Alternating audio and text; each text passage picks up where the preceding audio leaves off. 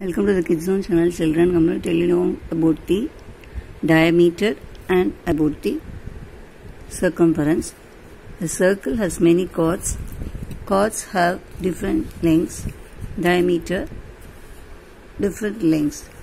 What is meant by diameter? A chord of a circle which passes through its center is called the diameter. So, a chord of a circle which passes through its center is called the diameter. So here Mn and Pq are diameter of a circle O. So Mn and Pq are diameters of the circle O. A circle has many diameters.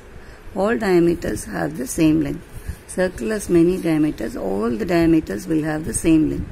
So here Mn is equal to Pq. They are of the same length. So another circle is given. In the circle given alongside here, can see this figure. So here M center of the circle, here M the center of the circle, and Mn radius of the circle. So Mn is the radius of the circle and PQ chord of the circle. So PQ is the chord of a circle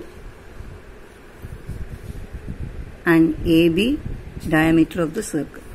So AB, the chord which passes through the center, AB is the diameter of the circle. So, are there other radii in the figure?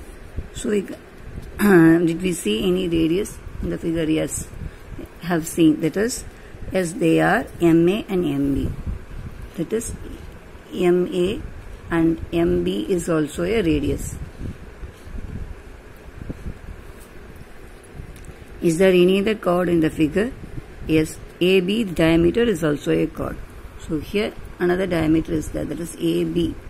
Diameter is also a chord.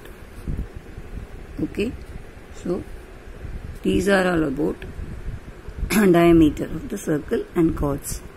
Then about the circumference. The length of the boundary of a circle is called the circumference of the circle.